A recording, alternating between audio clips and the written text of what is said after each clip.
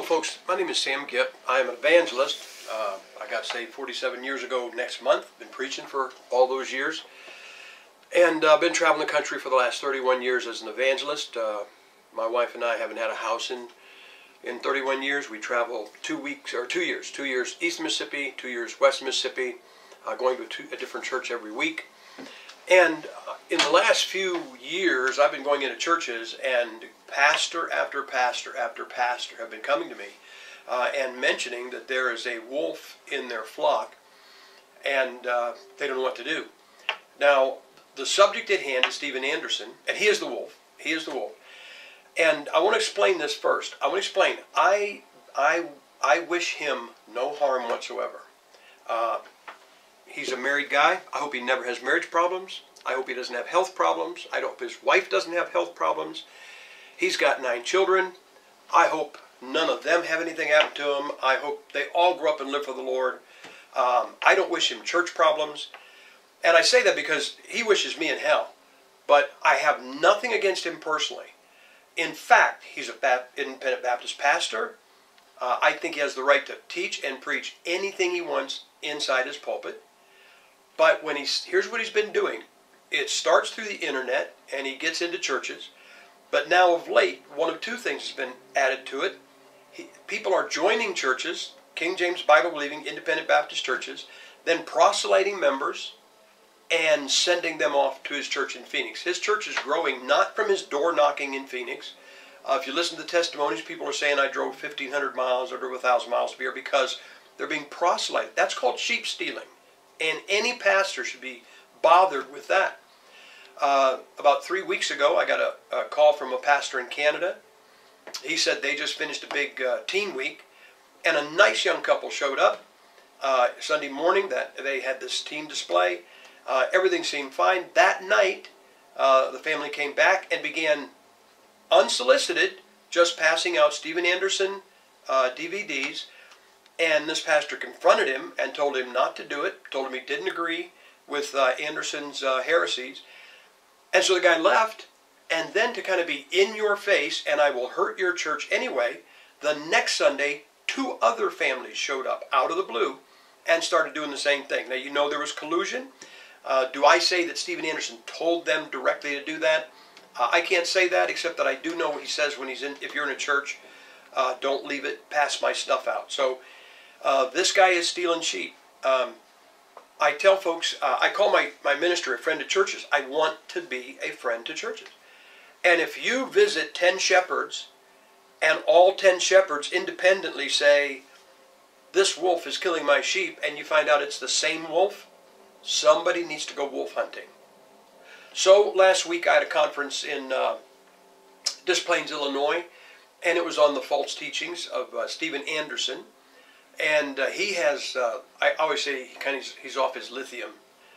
He is absolutely in panic mode right now. He's actually a raging maniac right now. And has made every kind of charge that he can against me because he cannot refute the Scripture. Keep that in mind. He cannot refute the Scripture.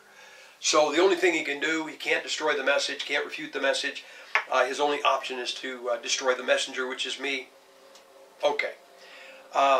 He sent out a little video. One, he made a video of me.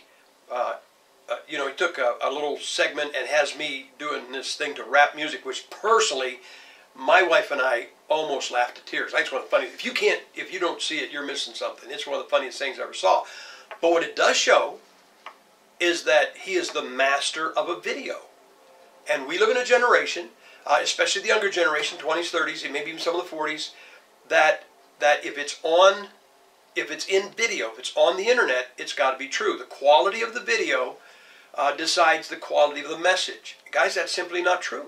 That is simply not true. And he's got first-class video.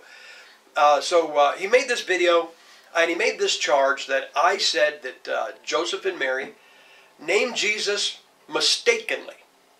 Now, he has to say that because you'll never hear me say that, because I've never said that, because I don't believe that. But what the guy does is, guys, you've seen what the liberals do with 20-second sound bites. They take a conservative that they hate, They have him saying something, and then they add to it. And so he shows this little clip, and I'm pointing out that before the Lord was born, it said he was fulfilling the scripture that his name would be Emmanuel, God with us.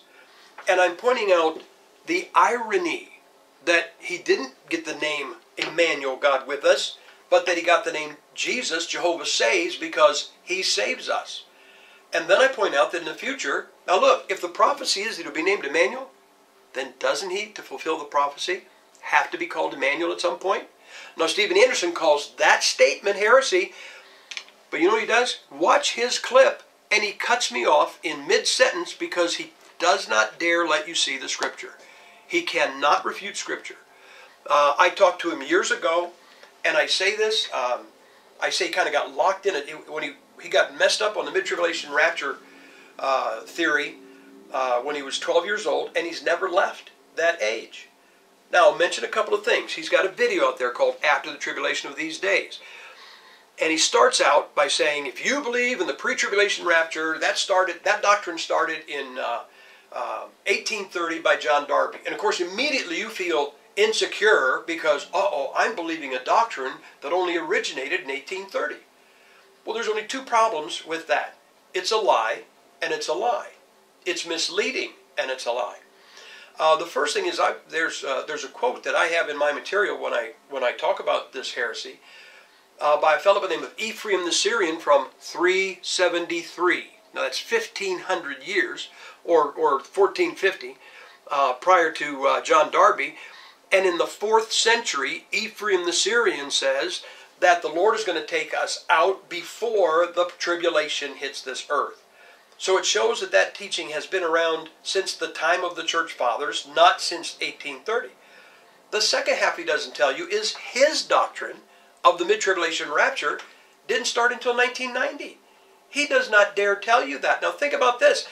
He intimidates his viewers into feeling insecure because they believe a doctrine that started, they believe a doctrine only started in 1830, and he wants to replace it with one that started in 1990. So if you'd like to feel insecure right now, if you're a mid-trib rapture proponent, that might be a good time. So what he's done is he said, Sam Gipp said that Jesus was named Jesus by mistake against the will of God. Again, he has to say that because I never said it. Now, let me tell you, years ago he tried to say that I said Jesus is not the Messiah. That is a lie also. He takes a 20-second clip, then he spouts off about it. You know what happened from that? Nothing. Absolutely nothing. He has put this thing all over the internet about me claiming Jesus' name was a mistake. You know what I've got in response? Nothing. The pastors that I preach for, he is, as I speak, he is calling churches, his people, he's got his cyber thugs. That's what I call them, cyber thugs. He gives marching orders to his loyal minion pastors and his members and says, inundate the churches where Gipp is going and tell them to cancel him, and he is out destroying me, which I'm really feeling insecure right now. But I have gotten no one, not one pastor that is having me has called me and said, I'm concerned about what you said. In fact, I can read you the response. This is the email that a guy said. He said, this church is listed as having evangelist Sam Gipp as a guest speaker in the near future. Years ago, Sam Gipp said Jesus was not the Messiah. Lie 1. And even recently said that the holy name of Jesus was not intended to be used, and that Mary and that Joseph and Mary named him that in disobedience. Second lie. And that his name was intended to be Emmanuel. I said Emmanuel is God with us, and that in the future he will be known that. And if you watch what I said, if he had shown what I said, you'd understand that. He also stated, now listen, I don't know where he got this. He also stated that if you mess around with Israel, that you could lose your salvation. I don't even know where he got that from. That is total fabricated. Never said anything like it. I would like you to know whether your church stands with this heretical teaching and will have Gipp as a speaker as planned, or if you will stand up for the name of Jesus and cancel the speaking appointment. Here's what the pastor responded with. I've known Dr. Gipp for many years, have had the pleasure of hearing him preach on dozens of occasions, and have greatly enjoyed and profited from his writings. I have never heard him utter any of the heresies you allege, because I never have. In fact, I'm convinced that you are either lying or taking certain of Dr. Gipp's voluminous comments out of context, which wouldn't be hard considering the vast amount of speaking and writing that he has produced. Whereas you have accomplished what of lasting value, sir, for the cause of Christ? Not only am I honored to be a friend of Dr. Sam Gipp and delighted to have him preach in my pulpit, he always edifies my people, whereas the only contacts I've had with you have been highly detrimental. But I will encourage my brother to sue you for libel, for the email you sent me, and for slander for the voicemail you left me. He has already defeated giants. I don't know if he wants to take a swipe at a gnat like you, but I think he should. Pest should be squashed. There's no libel, no slander suit coming out of this. By the way, I don't believe God will revoke your salvation for demeaning Israel, but I wouldn't blame him if he did. There, that gives you a statement you can take out of context and use against me. I wouldn't want you to be without toys in your sandbox. And then the pastor signs his name. So nothing has come from this second chunk of mud, except that none of the pastors that I'm preaching for, what he did, he said, call, email, and demand that they cancel Sam Gipp. Nobody's even questioned. They don't even wonder. When they watch the video, they already go, I know the guy's taking it out of context. So there's no problem there.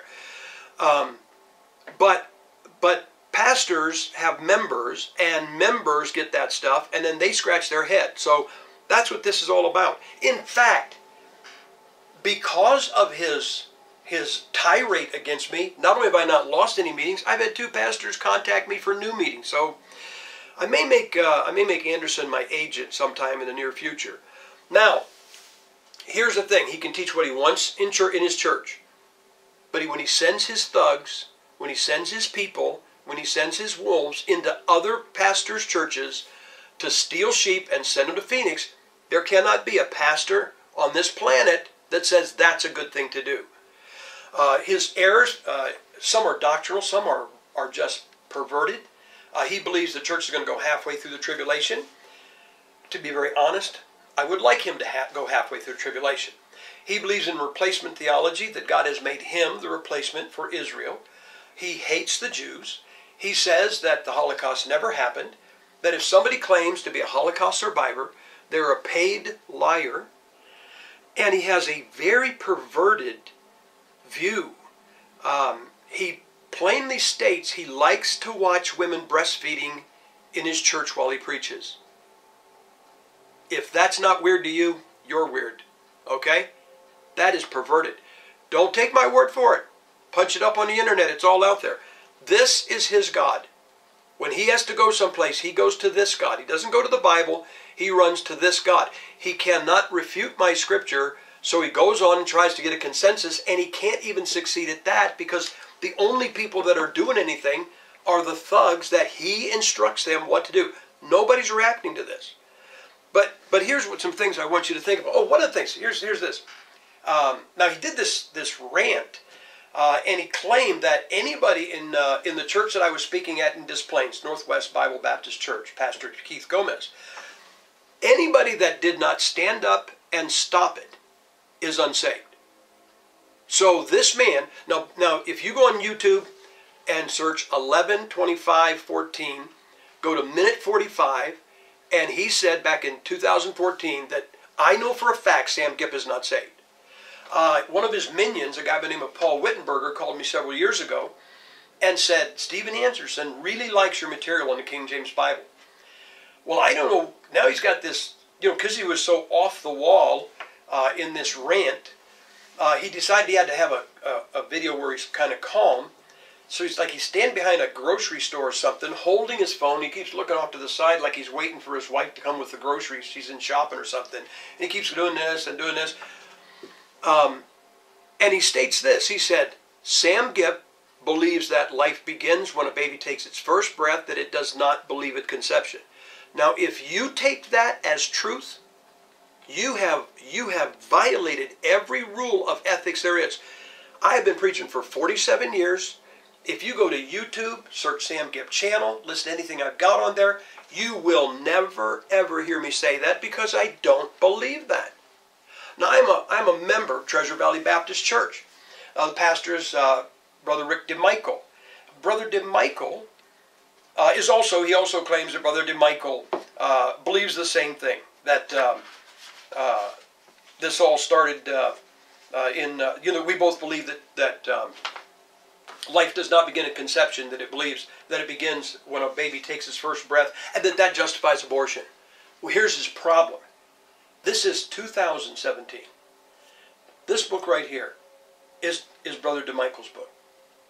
It refutes that dumb, stupid claim that life begins when a baby takes its breath.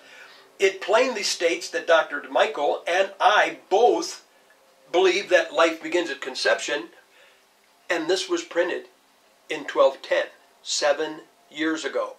The reason I say that is because if I just came on this in this video and said, DeMichael and I don't believe that, Anderson would pop up and go, well, they only changed that because I made my video yesterday. No, we believed it for years, and there is the printed proof. 1210, 7 years ago, it was completely public that we believe that life begins at conception. Now that should tell you something about this guy's amount of the amount of research that he does. He has a God complex. You know, I used to think he was immature, and I do. I really believe this. I don't say this to be derogatory. I believe he has a mental problem. When you can say over a video, you're unsaved. You're unsaved. If you disagree with me, you're unsaved. And that's what he says. Now, he's starting a cult because whatever a cult is, doesn't matter what they believe. The number one thing all cults believe is, if you disagree with the number one man, you're not saved. Now, I want to tell you a couple things about him. I told you, he's got a perverted thing about watching women breastfeed while he preaches. I mean, that almost nauseates me. He had a man that made a pornographic film preach in his pulpit. Paul Wittenberger, who is the guy that makes his videos, the guy that made After the Tribulation, that made Marching to Zion. Paul Wittenberger, in his credits, now maybe it's been taken off, but in his credits, he worked on a film called, I even hate to say it, the Itty Bitty Titty Committee. And it's a lesbian pornography. Paul Wittenberger helped make that. Steven Anderson has no problem with Wittenberger not only making his videos, but he has no problem with Wittenberger preaching in his pulpit. Now guys, I don't know what I'm supposed to have said about the name of Jesus, but I got a feeling that's a little tougher. If you're a pastor, or if you are a pastor, would you let such a man in your pulpit? If you are a church member and your pastor had such a man in his pulpit, wouldn't you say something to it? The second thing is, you talk about blasphemy. This guy makes up blasphemy like if you double park your car, if he declares it's blasphemy. In fact, he made up a new term in the 16-minute video where he looks like he's on a Valium. He says, he goes, it's super blasphemy. So now he has super blasphemy. And if anything I say is super blasphemy, wouldn't you say this? The Bible says, for whosoever shall call upon the name of the Lord shall be saved. Jesus Christ, the living Son of God, the Messiah. Jesus Christ said that all that come unto me, I will in no wise cast out. On June 14th, 1970, I was a lost Roman Catholic.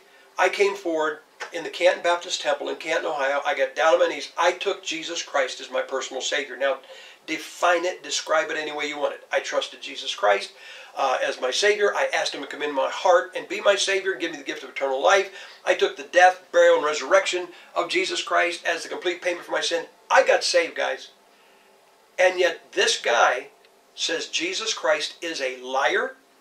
And not only about me, but several hundred people. He damned a church filled with hundreds of people just for not agreeing with him. Now, that is a ranting, raving maniac, and that is a cult leader. So, if you have a problem, if you think you need to call my churches where I preach and say Gipp said something that he never said and can't even be proven, you have a problem with that? I'm urging everybody that's watching this video to contact Steven Anderson, his church. There's some so-called King James ministry that's just a puppet of Anderson. He's got him fronting for him, sending these videos out, or the videos and these emails out. Contact them and demand this. What do you think of a man that lets a pornographer in his pulpit? What are you going to do about Steven Anderson letting a pornographer in his pulpit? What are you going to do about Steven Anderson calling the Son of God, Jesus Christ the Lord, a bold-faced liar? Because he said he'd save anybody that came to him, and after Jesus did save him, Steven Anderson ripped the salvation right out of the hand of God. The Lord said, no man will pluck him out of my Father's hand. That's what the Lord said. And Steven Anderson must have gone to heaven, took God by the collar, slapped him a couple times, and plucked several hundred people out of his hand and consigned them to hell for not believing on Christ? No, we all believed on Christ. We all got saved. We all did what the Bible told us to do. But we don't agree with a raving cultist, so we're not saved. And I got news for you, bucko. If you're one of his minions, the first time you disagree with him, you're going to hell too. Now, I just want to talk to three groups. I want to talk to the pastors that have me in. You have been a monument. By the way, people, if you're watching this, I have not contacted the churches that I haven't given them, hey, heads up, you're going to get bad news. I haven't done that. I haven't had to. You know why? Because we're independent Baptist. Independent of a denomination, independent of a cult, and independent of Steven Anderson. Anderson, in his 16-minute video behind the grocery store, he actually comments on a conversation that never happened. He says, Gipp come out of the pulpit, and he told somebody, I slipped. I didn't mean to say that. I slipped. That conversation never happened except in Anderson's head. I'm telling you, people, the guy he's got visions. He has got a God syndrome, and he's got visions, and they're all bad. So Lord bless you guys, and I look forward to having a good meeting with you.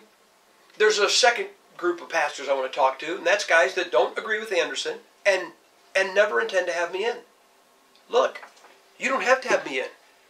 There are plenty of evangelists. You are an independent Baptist pastor. I've had church members approach me at meetings and say, my pastor needs to have you in. I'm going to tell him. I said, you don't tell your pastor anything. I believe this. A pastor has in who he wants to have in. And if he doesn't want to have Sam Gipp in, I got news for you, pastor. If you never have Sam Gipp in your pulpit, you can still have a great ministry, and I won't consign you to hell. But I want you to remember this. If you never have me in, if you ever need me to pray about something, if I got a question, you got a question I can answer, if there's any way I can help you, I told you I'm going to be a friend of churches. I will gladly help you. You owe me nothing. I'm not trying to get in your pulpit. I am completely happy. All right? And you can have a great ministry without having Sam Gipp be a part of it, so that's fine. The third group of pastors I want to talk to are the ones who are inundating churches because Steven Anderson commanded you to. Don't say you saw that. You did not watch me preach and say, look, Sam Gipp said Jesus got his name by accident. I better call all his churches. You were contacted by Anderson. You were told what to do. You are following instructions. Could you at least do this? If there anywhere in the description of your church the word independent is there, take that off and put an Anderson cult follower. Because you're doing what you were told to do because of Steven Anderson. That is the only reason. And I just want to let you know one thing. You don't have to take that from him. Why don't you become independent again? Think about this. If Anderson had been successful in getting churches to cancel me, that means that from this day forward, every independent, King James, Bible-believing Baptist pastor would have to clear all of their speakers with Steven Anderson, would have to clear all of their anything they're going to have, all of their events. They'd all have to meet Steven Anderson's approval, or he will send emails about them and damn their whole congregation to hell. Now, Steven Anderson's on a power trip. He's already a millionaire. He's made money from the government. He harassed border guards until they beat him up, and once he got his check from the government, he seems to have no problem with border guards. Now they're okay. But I'm going to tell you what he wants. In Luke chapter 4, the devil offered Jesus Christ power and glory. He said, I have the power to give power and glory. Anderson's already got the money, but he wants power and he wants glory. He can play the David against Goliath. He keeps saying, Gipp's a big name, Gipp's a big name. Well, I don't know if Gipp's a big name or not. I have never desired to make Gipp a big name. I've desired to help churches. I have preached to churches of 3 people last year, okay? I go to churches. Two things I tell a pastor. They'll say, we're a small church, we can't give you much of a love offering. I said 2 things I never care about: the size of the offering and the size of the meeting, the congregation. I will help whoever comes through the door. If I'm a big name, Anderson says so. I'll tell you who I am to him. The border guards made him rich, and if I am a big name, he's hoping to knock off the big name so that he can have power and glory. I'm his new border guard project to destroy me, and it's fallen on his face. Now, if you want power, I'm going to tell you guys, do I want power? Yes, I want power. I want power. Sam Gipp wants power. You want the power I want? In the Bible, in 2 Corinthians chapter 13 and verse 10, Paul writes this: "Therefore I write these things, being absent, lest being present I should use sharpness, according to the power which the Lord hath given me to edification and not to destruction." I teach in the Bible college here at Treasure Valley, and I beat it. I don't casually say it. I beat it into the heads of my students. You don't split churches. You don't badmouth preachers. You don't hurt ministries. Let me tell you something, guys. A 6-year-old kid can walk into a house with a pack of matches and burn it to the ground, but a 6-year-old kid cannot build it. The power of destruction is the power of the devil. That's the deal. Jesus Christ in Luke chapter 4 said no to that deal. I don't want power and glory from the devil. Steven Anderson said yes to that deal. He wants power and glory. Think about it, guys. What's he trying to do? Destroy, destroy, destroy. Not just me. He is plucking sheep from churches all around the world. In Australia a couple of years ago, they said he's here through the internet. He's hurting our churches. I get emails from all around the world. He's in our churches. He's hurting our people. He is destroying. And the devil's called a destroyer. I am not out to destroy him. I don't want to split his church. I don't want to hurt his ministry. But his ministry is not a ministry to come into churches and steal people. It is not a ministry to try to destroy anybody that just commits the unpardonable sin of disagreeing with him. And I had got news for you. Disagreeing with him is not the unpardonable sin. I'll give you one last word. I do teach at Treasure Valley Bible Baptist Institute. I enjoy it. And if you're a young person and you're looking to go to Bible Institute, I would love for you to come here. I would love to teach you. If you don't come, there's other colleges. You can go there. God will use you. This isn't the only one. All right? Steven Anderson believes he's the only place of truth. And if you disagree with him, you're going to hell.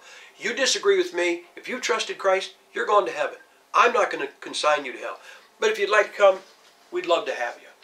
God bless you. Let me read this verse one last time. "Therefore I write these things, being absent, lest being present I should use sharpness, according to the power which the Lord hath given me to edification." Guys, work toward edifying people, not destroying them, and not to destruction. God bless you, and thank you for your time.